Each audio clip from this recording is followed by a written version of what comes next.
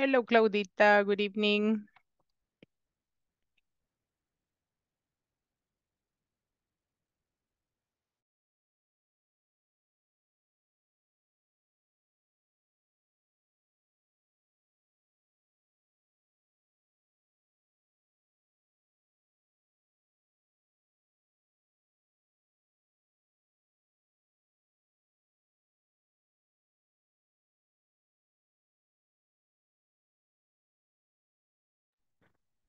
Hello, Claudita. Can you listen to me?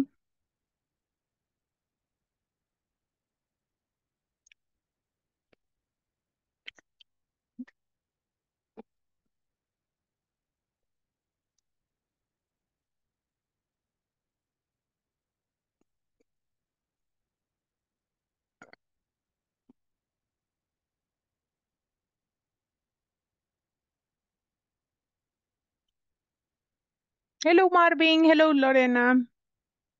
Welcome. Hello, teacher. Hello, teacher.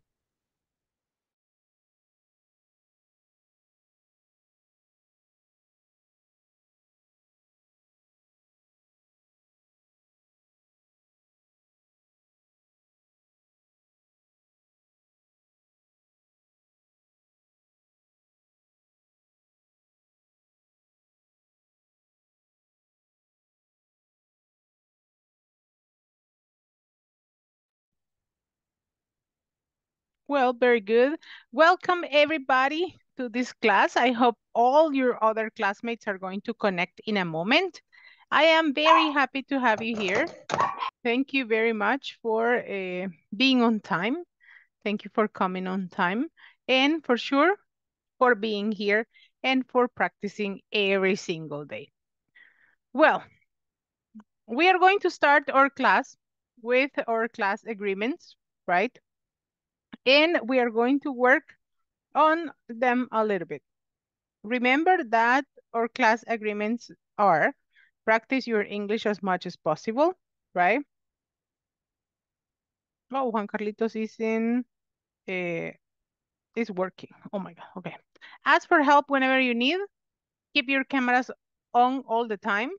Keep your microphones off if you're not using them. Attend all your sessions on time. Remember to participate as much as possible. Keep a cooperative attitude during class and collaborate with your friends on the WhatsApp group that I know that you always do it. Thank you very much for that. Well, yesterday, my dear students, we were talking about uh, the different parts of the body at the end of the class, right? We were talking about the different parts of the body and we were practicing them a little bit. Okay, so in here, hello Ruth, welcome. Thank you. Thank you for your message on the chat. That's nice, right? We were working a little bit on the different parts of the body and we were talking that we have different names for each of the parts, right? And you might say, teacher, yeah, we have different names of the parts of the body. But in some cases we have difficulties to pronounce them. ¿Tenemos dificultad para pronunciar alguno de los que les estoy mostrando ahorita?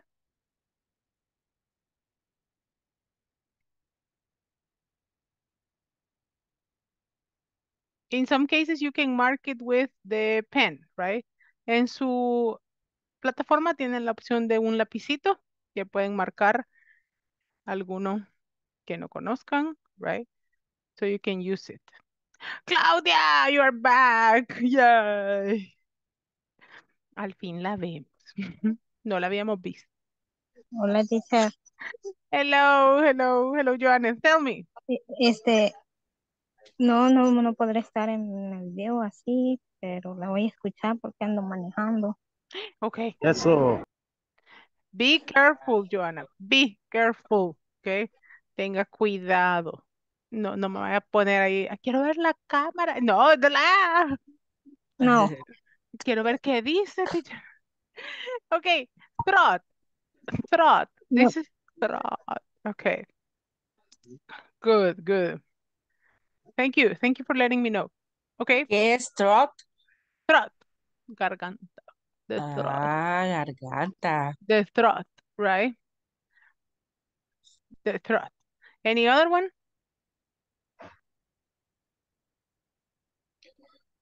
That you don't know how to pronounce? Ah, I have more. Wrist, wrist, wrist. Throat, wrist.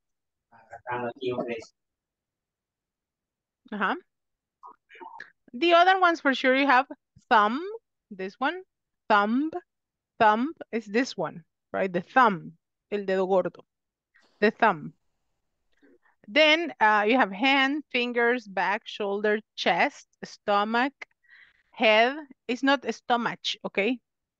Stomach, head, eye, ear, nose, mouth, tooth, teeth, chin, Chin, throat, neck, throat, neck, wrist, wrist, arm, arm, elbow, elbow. Elbow. elbow. Teacher, una pregunta. Yep. No sé si es en esta o en algunas, o para diferenciar más bien, cuando la terminación es CH. O sea, no sé, por ejemplo, watch termina en CH y se ocupa el sonido de la H, ¿verdad? Pero acá, ¿por qué es solo con la C? Stomach. Okay, stomach in this case because watch has the T sound before. In this case, antes de la CH tiene la T, entonces la T es la que hace el sonido más fuerte en el caso de watch, right? Watch. And the T is the one that makes a difference. In this case, you have a vowel and you have is stomach, stomach, okay? That's the main difference. Gracias, teacher. Yeah, the consonant, definitely. Thank you very much. So here, in this case, we have more. You have the leg, the knee, the ankle, the knee. The knee is la rodillita, right? Knee. The knee. Qué raro. Yep. The knee. En la rodilla. Ankle is this one, right? El tobillo. And foot is only one. And feet are the two. Okay. And the toes are the little fingers of your foot. Okay. Good. But I have more, right? Más allá de todos estos, I have more here. Here I have another picture on which I have the eyebrow, right? The eyebrow is this part of your face, right? Sus cejas. The eyebrow. The cheek. The cheek son sus cachetitos, right? The cheek. Cheek. That in some cases you're like, oh, that you want to squeeze the cheek of someone and you are like, gosh, the cheek, right? The chin, the eye, Yeah. the mouth. The mouth is everything, right? Chest, arm, wrist, the palm of your hand, the leg, the foot, right? And the knee. The ¿Cómo knee. dijo que se decía para las mujeres? El pecho. Breast. Breast. Breast. Como breastfeeding es dar pecho, dar de comer al niño, right? Breast. And when you say breastfeeding, breastfeeding is amamantar. That's the verb for that. The forehead. What is the forehead? People, is this part of your face. Aquí, la peseta. Right, you have your forehead. La frente. La frente, right? ¿Cuántos dedos tenés que tener de frente? 5. 5. 10 dedos de frente. The forehead. The nose, right? The lips are this part of your mouth, right? The lips. The head in general, right? The head. The ear, su oreja. The neck, that I was talking about this yesterday, right? The neck. The shoulder, sus hombros. The shoulder. The elbow. The elbow. The hip, like Shakira, right? The hips. Las caderas. Hips. Hips. The forearm, that it's this one that we have right here. The forearm es el antebrazo, this part of your arm, right? The tight. Okay, the tight is el muslo, right? Tight. The tight. And the calf is la pantorrilla, right? The calf, this one, the calf. Here we have the toe, right? The toe, que son los deditos de los pies. Okay, this one, this is important. Here you have the chin and the shin. ¿Cuál es la diferencia entre este? Chin, que es este, la quijada. Chin, un sonido corto, rápido. And this one is the shin, que es la, in good Salvadorian, la chimpenilla. The shin. Shin. It's longer, the sound, right? The shin. And this one is chin, the chin. The ankle and the heel. Heel es el talón. Heel significa talón. Por eso las mujeres ocupan high heels. High heels. Zapatos de tacón. Zapatos de tacón, que es talón alto, right? High heels. High heels. Oh, ayer con el head and shoulders y hoy con los high heels. What an elegant cat, the one that you have, Claudia. Miren al gato de la Claudia, tiene más elegancia para las fotos que yo. Sí. Oh, that's so cool. So, these are the different parts of the body. Here, for example, you have the eyebrows that are these ones, and the eyelashes are the ones that are on your eye, right? Que las mujeres tenemos, pero queremos tener otras encima de las que ya tenemos. Right? The eyelashes. And then you are like, pero no las suban atrás de un picket porque las pierden. The eyelashes, right? The eyelashes. The eyelid es el párpado. Eyelid. Se lo puede enviar al chat para que lo tengan, right? The eyelid. And the eyelashes. And I is only with one Y, sorry. Okay. Any other part of the body that you don't know how to say?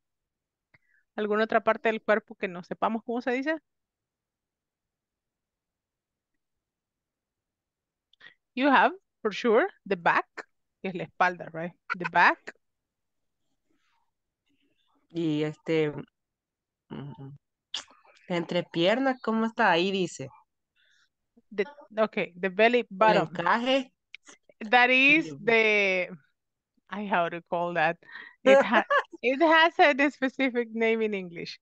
It is the, no, it's not tight. Let me just clarify the writing because I remember how to say it, but I want to write it correctly. Give me another one. So, meanwhile, I look for it. Deben otro, mientras encuentro este. Ajá. Antebrazo. It's forearm. Forearm. Aquí lo tenemos. Forearm. Another one. Eyelash. Dijo que significa. Eyelash. Eyelash. Esa es pestañas. Okay. The crotch. The crotch es la entrepierna, la ingle, right? The crotch. And the belly button es el ombligo. The belly button, ahí se los envié en el chat de Zoom, es el ombligo. Any other one? Belly button. The belly button es el ombligo. Belly. The back es la espalda. Any other one? Columna. Okay, that is the backbone. Backbone. Here you have it. It's the backbone. The backbone. Y cadera. Hips. Aquí está, por aquí la tienen. Aquí está, hips. Hips. Any other one?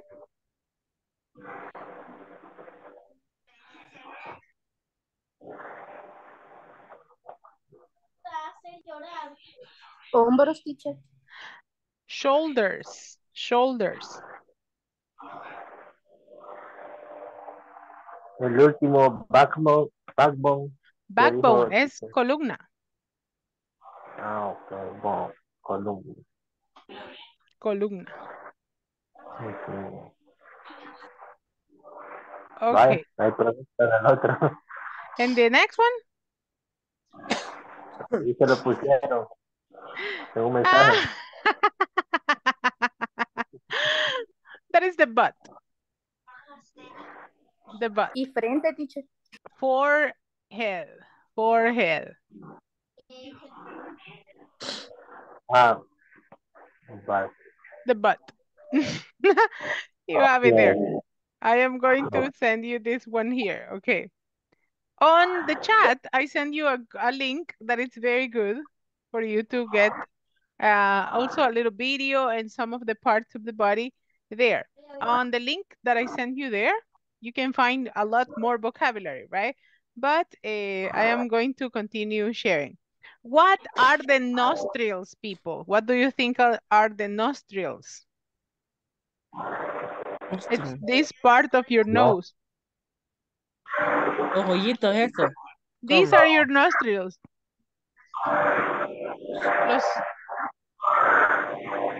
Los agujeritos de su nariz. These are the nostrils. Nostril. Nostrils. Any other one? Okay. These ones, for example. Teacher. Yes? Tobillo. That is ankle. Ankle. Ankle. Ankle. Gracias.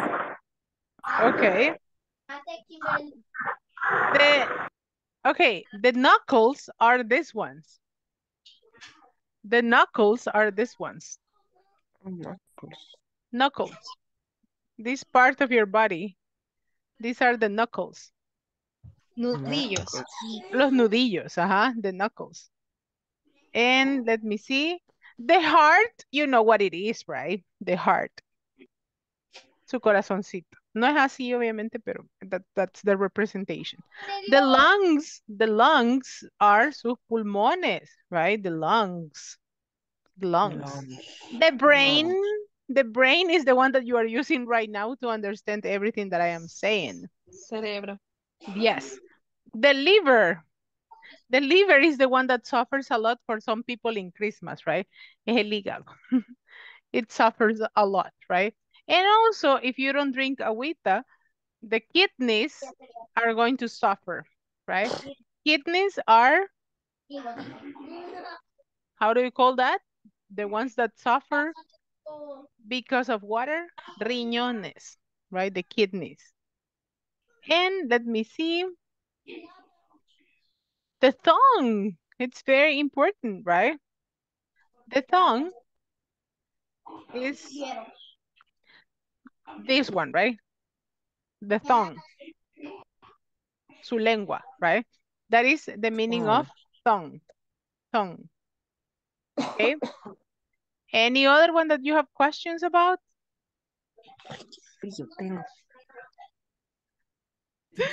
Tiene frío. Cover your body. If you don't cover your body, you are going to be cold, right? Ok, pero ¿a dónde vive, Claudia? Porque está haciendo un calor. Aquí en Lourdes, pero está haciendo frío. Oh, really? Me va a tapar la nariz. Oh, my God. Ajá. Que no, thumb es el dedo grande. The thumb, yes. ¿Y lengua? No, this is tongue. Tongue. Ahí se los envié en el chat. Es la última. Tongue. Okay. This one is thumb. Thumb with T-H-U-M. Okay. Gracias. Okay. And the difference is going to be on the context. Aun cuando suenen similar, obviamente con lo que estén hablando y el contexto de lo que estén hablando les va a servir. Porque si de repente alguien le dice, hey, si les gustó, denme un thumbs up. No, va a decir, la lengua arriba, right? The thumbs up, it's like dedos arriba. But it's like, hey, that kid showed me the thumb and I was just fighting with him. He did the thing. He showed me the thumb. He was like, Has that Cuando happened to dice, you? dame los puños, ¿cómo se dice? Oh, this is a fist bump. Fist bump. Fist bump. Fist. Fist es puño. Fist. Ah, A fist bump. Bump es esta acción de golpear. Bump. Fist bump. bump. Fist bump. Okay. So there you have the example here. Any other question with the parts of the body, people? ¿Alguna otra pregunta con las partes del cuerpo? No? Sure. Hoy hay un montón que no los puedo ver. Hoy no puedo ver a Marvin, a Odilia, no puedo ver a Silvia, ni a, let me see, ni a Juan, ni a Ana, ni a Arabella, ni a Janet. Ya veo a Denis, muy bien. A Alejandro medio lo veo, está moviendo, but that's cool. Okay, so please keep your cameras on. Don't worry, that's okay, but I can see you. Okay, good. Well, before we continue with the topic, I am going to call the attendance, okay? Le voy a pasar lista antes de que sigamos con este tema porque sigue todavía mucho más allá. Okay, so let me see. I am in advanced, okay, no. And Present, teacher. present, Alejandro. Thank you, Alejandro, you are so cool. You are the first one I always know. Okay, let me see. Okay, Alejandro Jovel. Present, teacher. Ana Elizabeth. Present, teacher. Arabella. Present, teacher. Carlos Alberto. Present, teacher. Carmen Vanessa.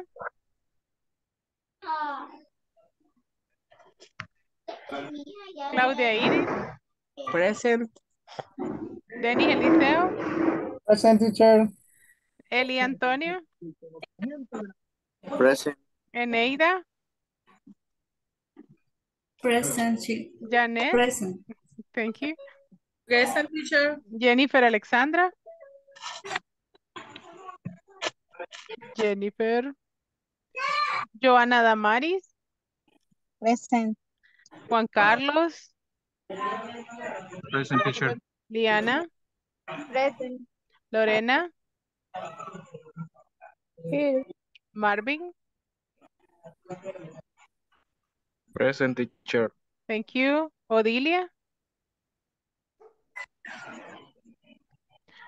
Odilia Zuleima.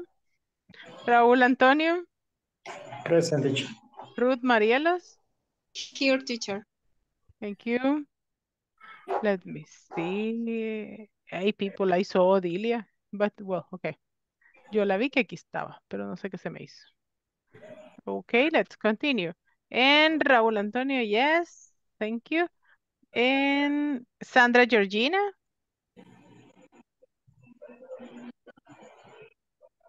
Ruth Marielos.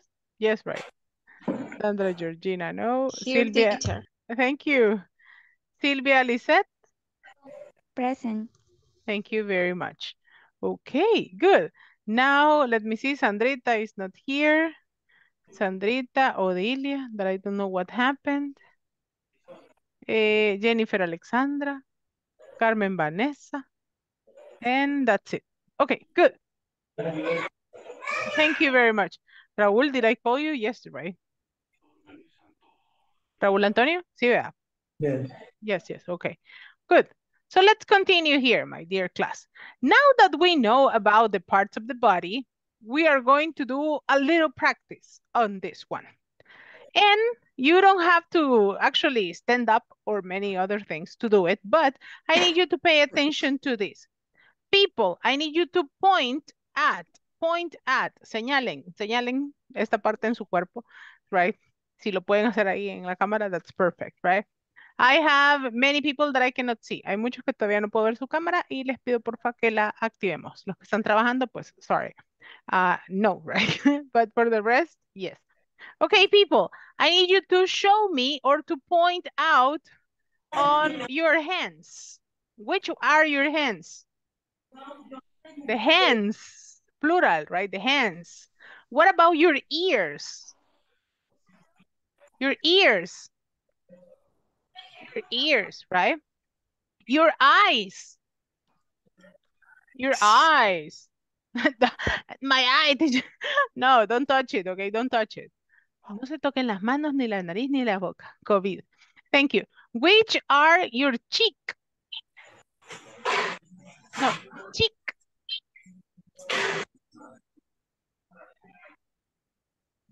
The cheek. Ching. This is cheek. Cheek. This one is chin. Ching, me equivoqué. Chin. Okay. Can you show me or move your shoulders? Your shoulders, right? Your shoulders. Good, good, good, good. Your nose? The nose, right? The nose. What about the forehead? Forehead. Forehead. Right? The forehead. Si se fijan, ustedes tienen forehead, forearm, right? La frente que está delante de su cuerpo y el forearm que es el que está adelante de su brazo, right? The forearm. The next one, touch your stomach. Your stomach,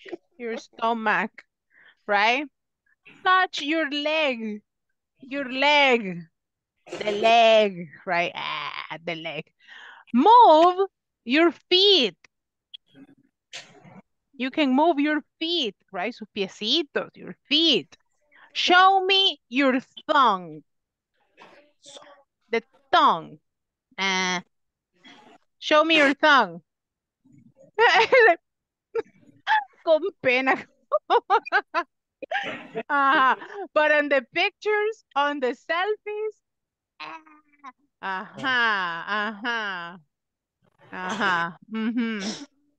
¿Cómo es?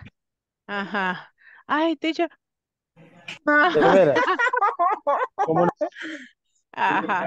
Yes. Yeah, right. I believe. Okay, now I need you please to move your fingers. Move your fingers. And show me your thumb. Your thumb finger. Thumbs up. Thumbs up, right? Thumbs up. Show me the palm of your hand. The palm of your hand, right? This is the palm of your hand. Yeah. Touch your eyebrows. The eyebrows, right? Y se la borra. Be careful. No, you see, mire. They are natural. No. Yeah. Hay muchas chicas que si se la tocan así, se borra. No. Aquí no sucede porque todas son naturales. I love my girls. They are very beautifully natural. Okay. Now, this is only for the boys. Your mustache. The mustache. The mustache. El mostacho, right? Y las chicas, no, only for the boys. The mustache, right? The next one. I need you please to touch your calf. Calf. Pantorrilla, the calf. You have it right here. It is, you say. And the shin. The shin. ¿Qué es la chimpinilla? All right, the shin. The shin. Very good.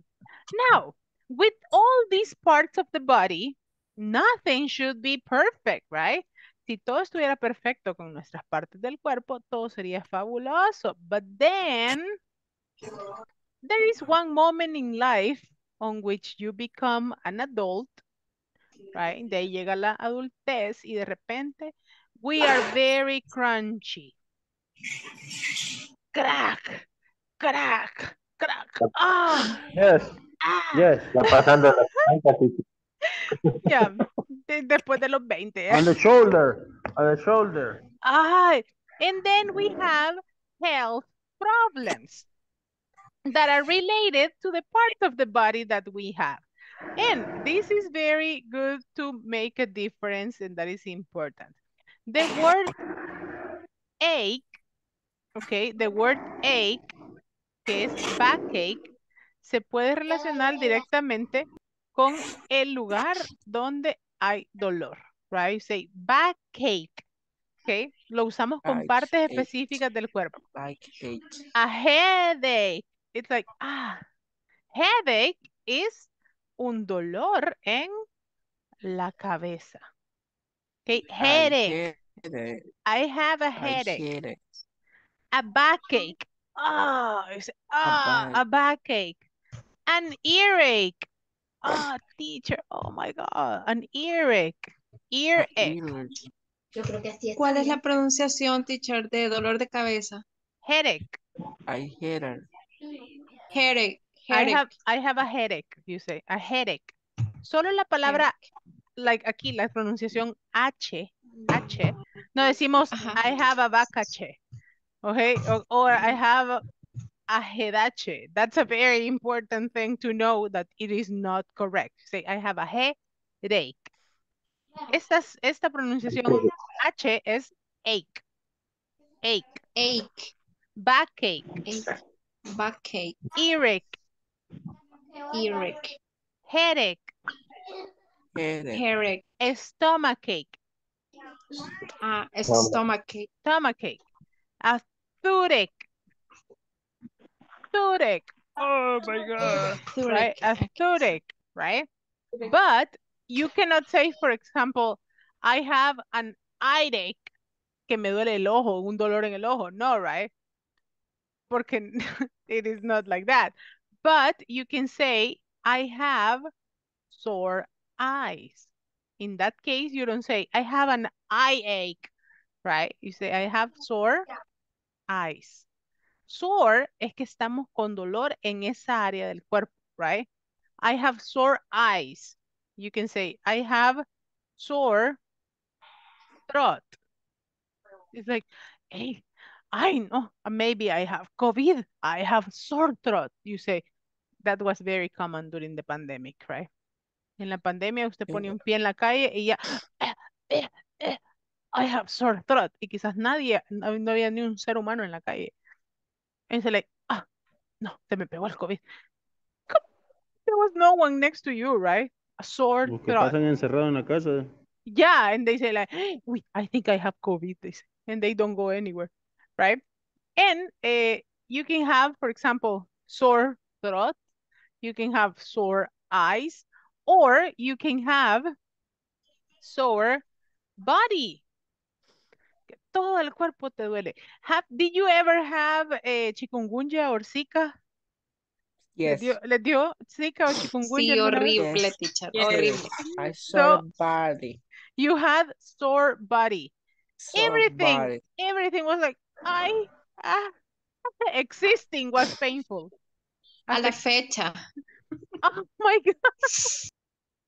That's terrible. Sorry to know.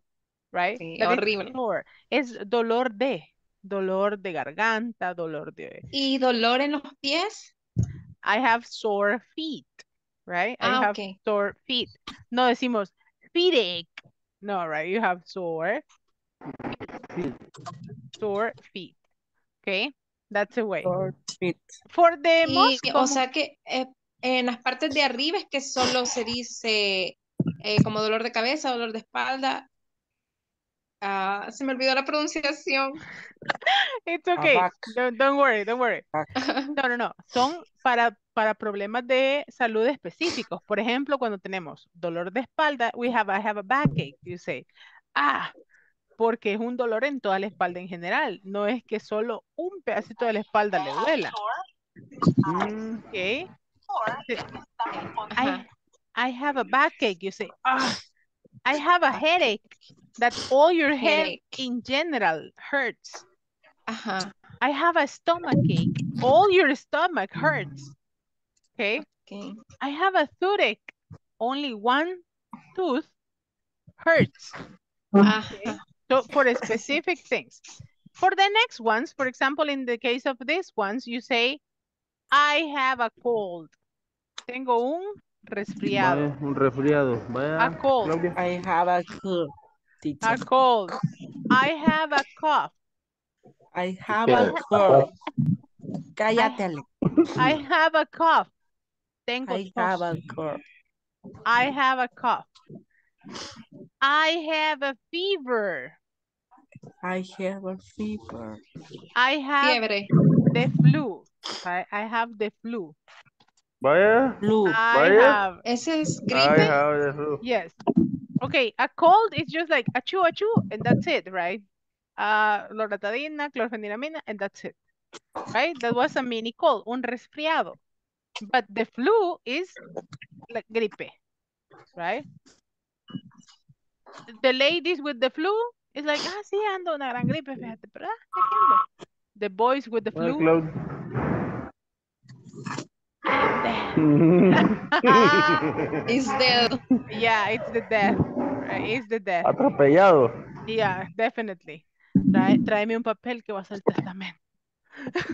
And they are about to die. Yeah. And for sure, the last one is a sore throat. And something that they have in common is that they use the word a before. A backache, an earache, a headache, a stomachache, a toothache, a cold, a cough, a fever. The only one that is different is the flu. So you have the flu. You don't say, I have a flu. No, you have the flu. You have sore eyes. As well, along with these ones, you can have many other ones. Diarrhea, for example, right? Constipation. You can have constipation. But in Spanish, when you say that you are constipated, is that you cannot go to the restroom, right? Si en español usted dice, es que ando como constipado. And it is that you cannot go to the bathroom, right? You cannot go to the restroom. But in English, when you say, I am constipated, is that you have your nose blocked of nuts, right? So that is when you are constipated, cuando tiene la nariz tapada, no que tenga otra cosa tapada, right? Only the nose. And that is important to know. And when you have, for example, I have, what else? What other problem can you have, people? ¿Qué otros problemas de salud pueden tener? Dolor de rodillas. I have, si entonces tenemos dolor de la rodilla, I have, decimos needed. No, decimos sore knee. Si es una parte específica del cuerpo, sore knee. Ajá, another one. Teacher, ¿y qué significa congested? Where is it? Congested. Congested. Okay. Where is it? Congested. No, es que sí me sale en el traductor que he tapado la nariz. Ah, no. Constipado. Constipated, you say. Constipated. Vaya, los tapados de la nariz. Constipated.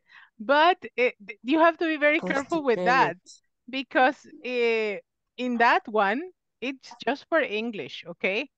No le vas a decir, ¿cómo andas? Ando bien constipado. En español, it's a different thing, right?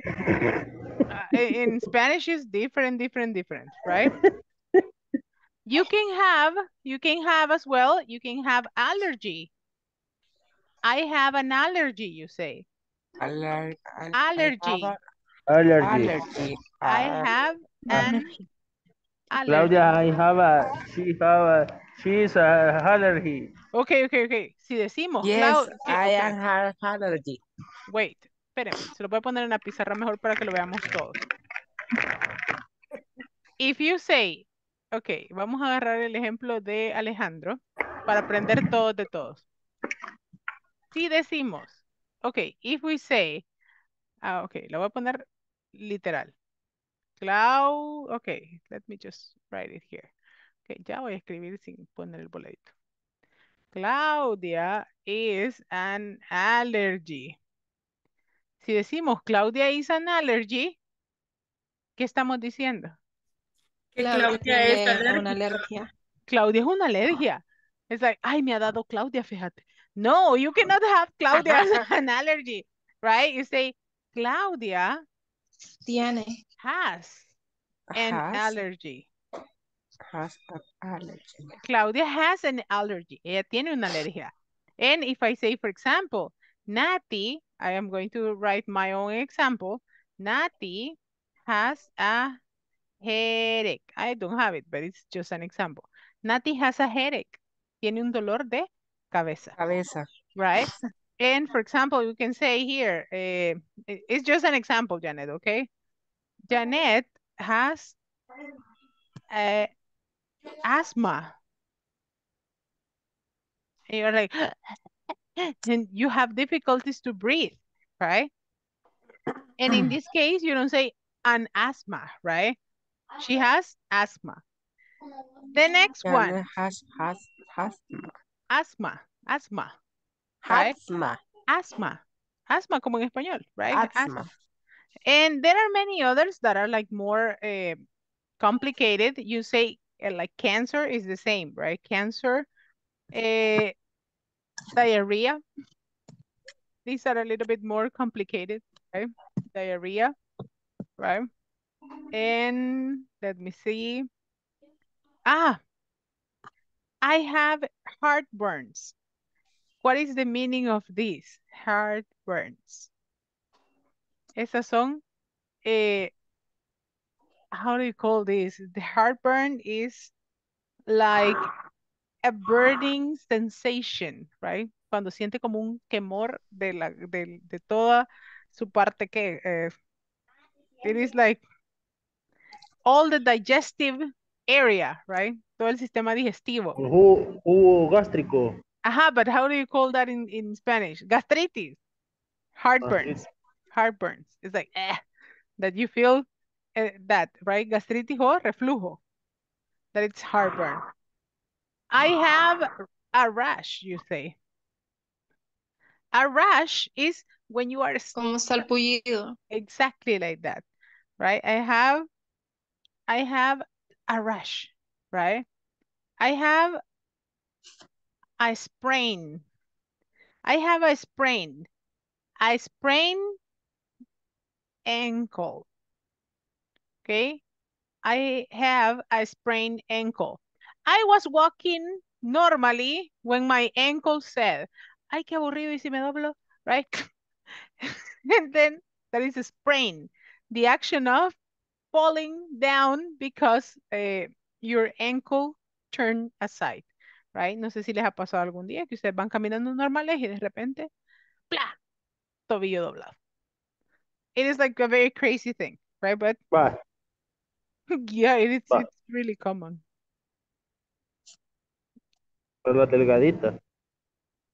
Yes, and I have two different things. For example, ache. What is the difference between ache and pain, right? That in these cases you have ache, that it's a prolonged pain, right?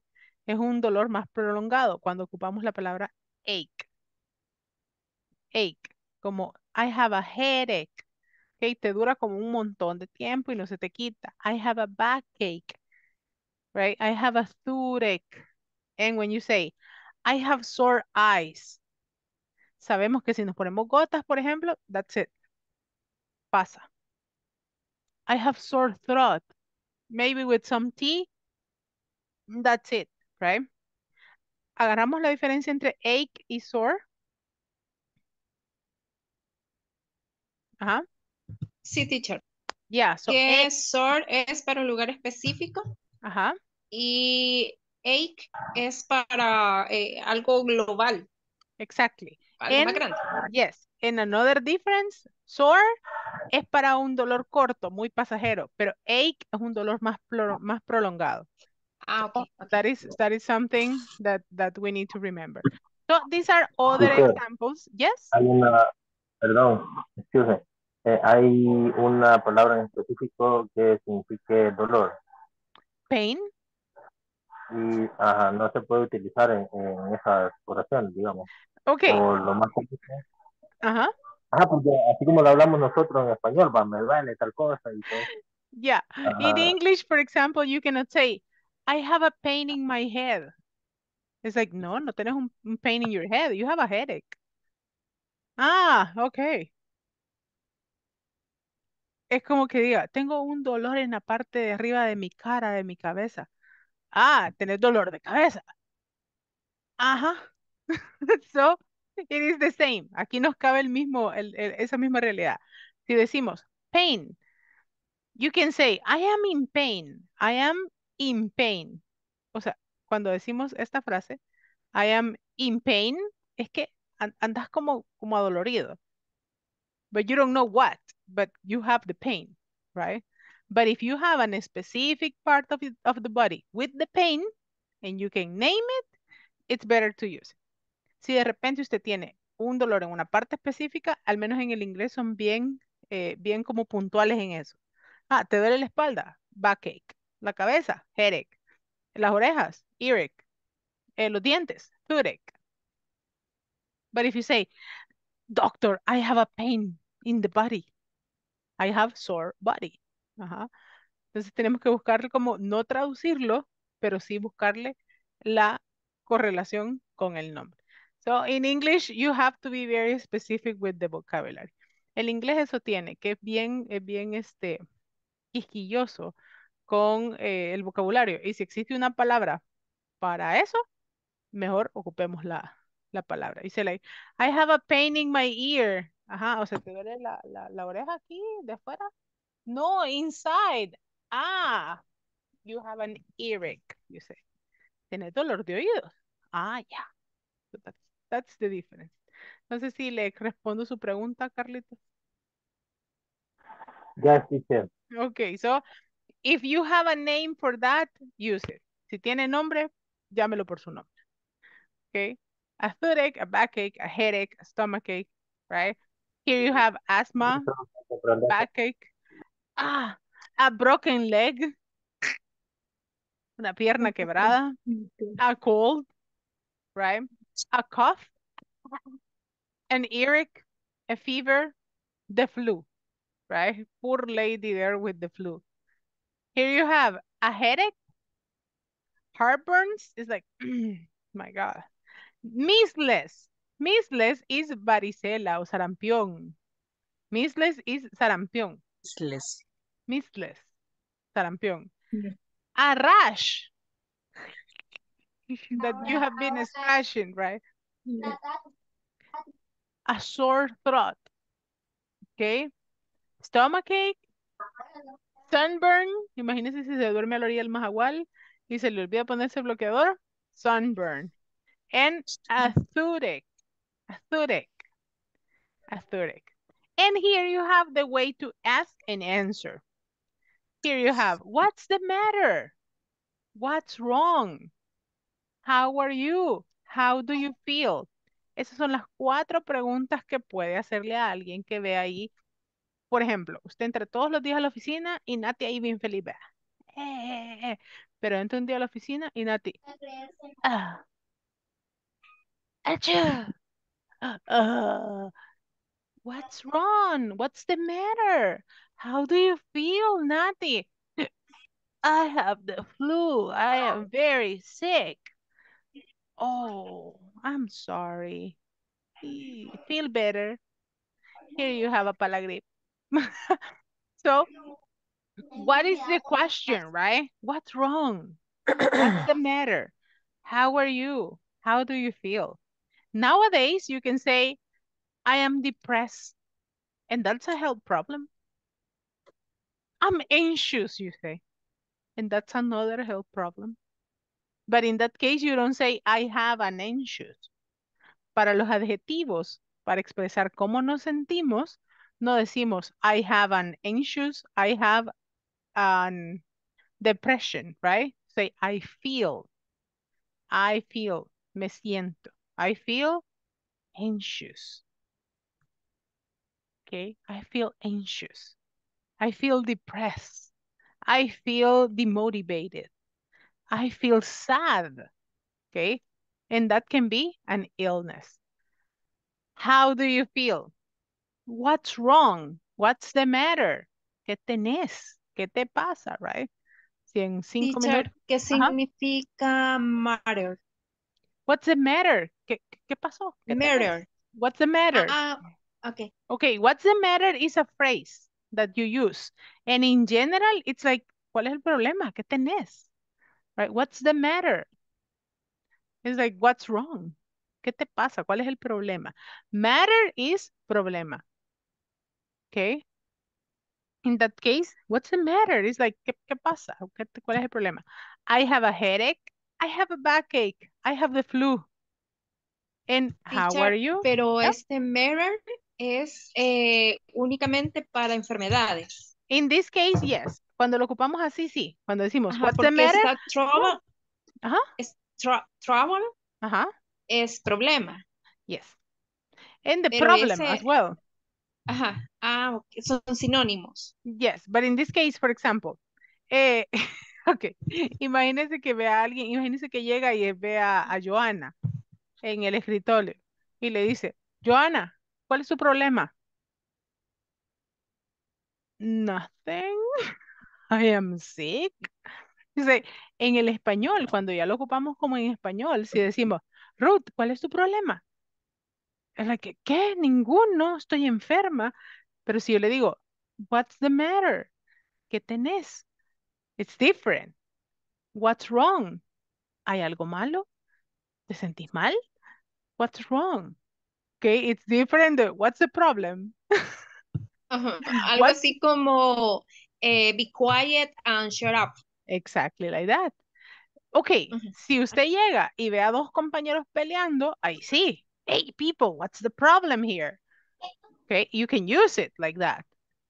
What's the problem? In that case, yes. Pero si ve a alguien enfermo, what's wrong? What's the matter? How are you? How do you feel? Okay, those are the most recommended for, okay, for this one. And, hey, she has a cough, you see? She has a cough. Por ahí alguien contó. She has a cough. I have a headache. I have a backache. I have the flu. If it is for a third person, si estamos hablando de una tercera persona, ¿cómo decimos? She, She he have has.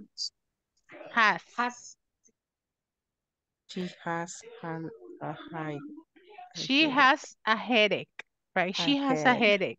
She has a headache. And in this one, you say she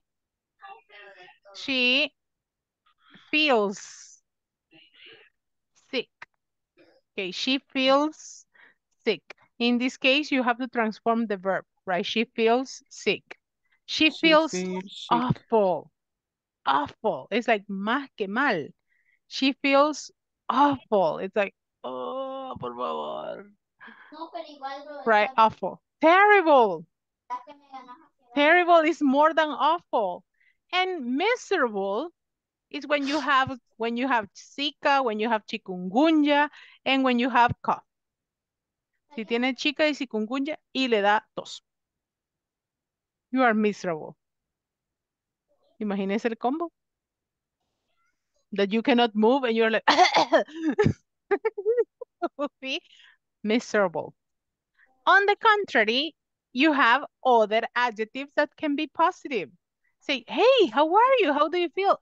Fine, great, fantastic, terrific, right? Terrific is a positive adjective, okay? Terrific, maravilloso, súper bien, right?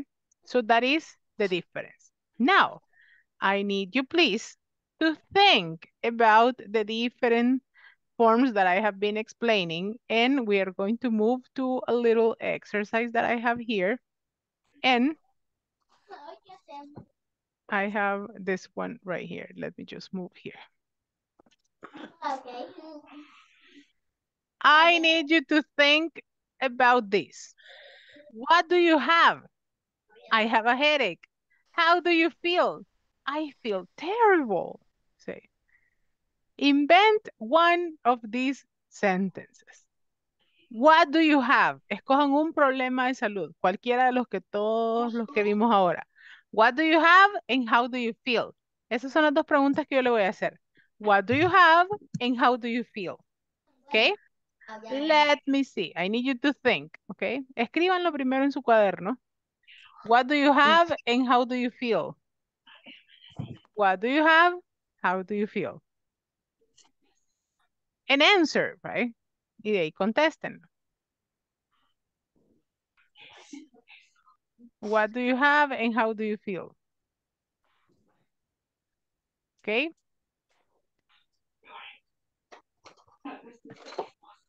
Think about it. You can say, I have a headache. I have a backache. I have a toothache, teacher. I have sore eyes. I have sore throat. I have many other things. I'm going to put them here. Okay? Ahí los voy a ir pasando para que los vayan bien.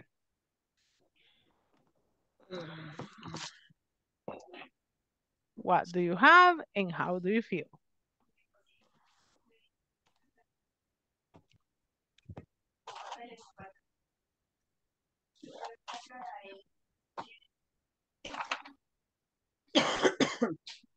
You see, you have real life examples. Tiene ejemplos de la vida Hay real. donde coger ejemplos, teacher. I can see. I can see. And I am going to send you this as well. Le voy a enviar este otro también. That it's another link for you to have it. Okay. And maybe you can choose examples from there.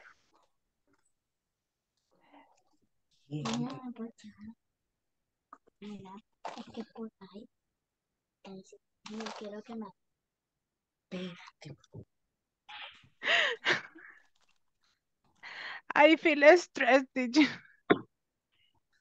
¿Cuál era la segunda pregunta? What do you have and how do you feel?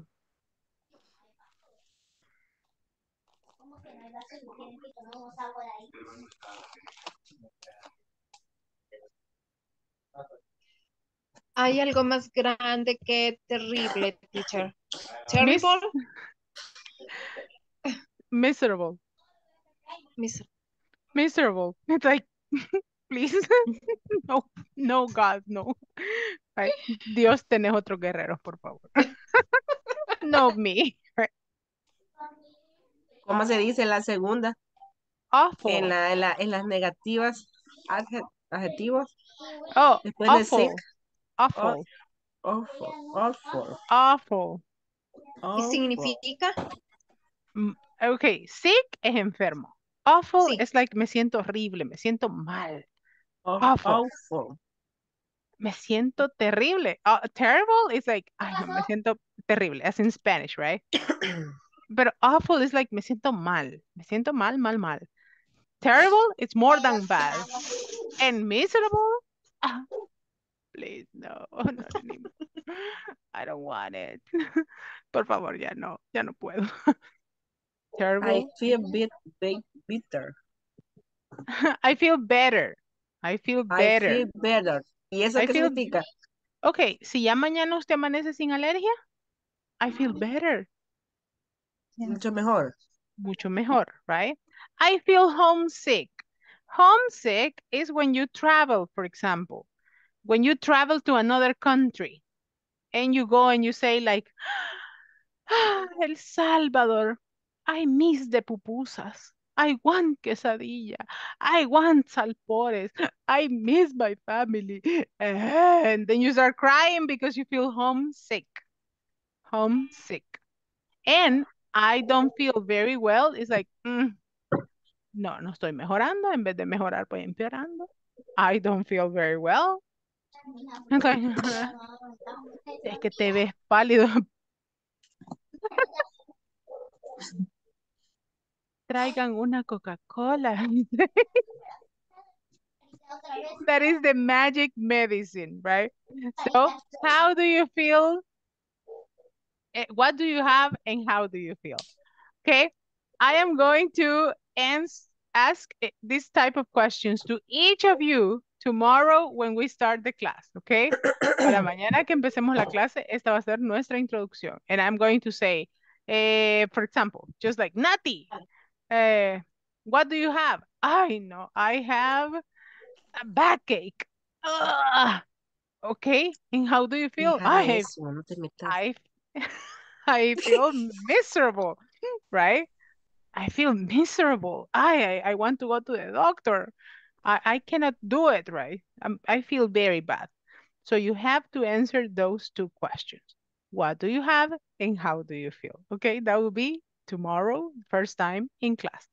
So thank you, my dear students, for being here. I am going to see you tomorrow for your sick class. Okay, mañana todos van a venir enfermos. But only for the example, okay? Only for the example. No quiero a nadie de que me echó la sal, teacher. Teacher, No. una No nos pregunta. vamos a Y poder en el conectar caso, mañana. y en el caso de las personas que o sea, toman y al día siguiente de goma, ¿cómo se dice? I have a hangover. I have a hangover. Lo vamos a copiar. Hangover. Mañana le vamos a decir así, teacher. Teacher, I No, have eso va a a ser para el hangover. lunes. Hangover. Para el Todo sábado el de la 25. Ay, come on. Esos solo los peces del río. Ok. Only los peces del río, ok. Por Jesús, they say. Because he was born.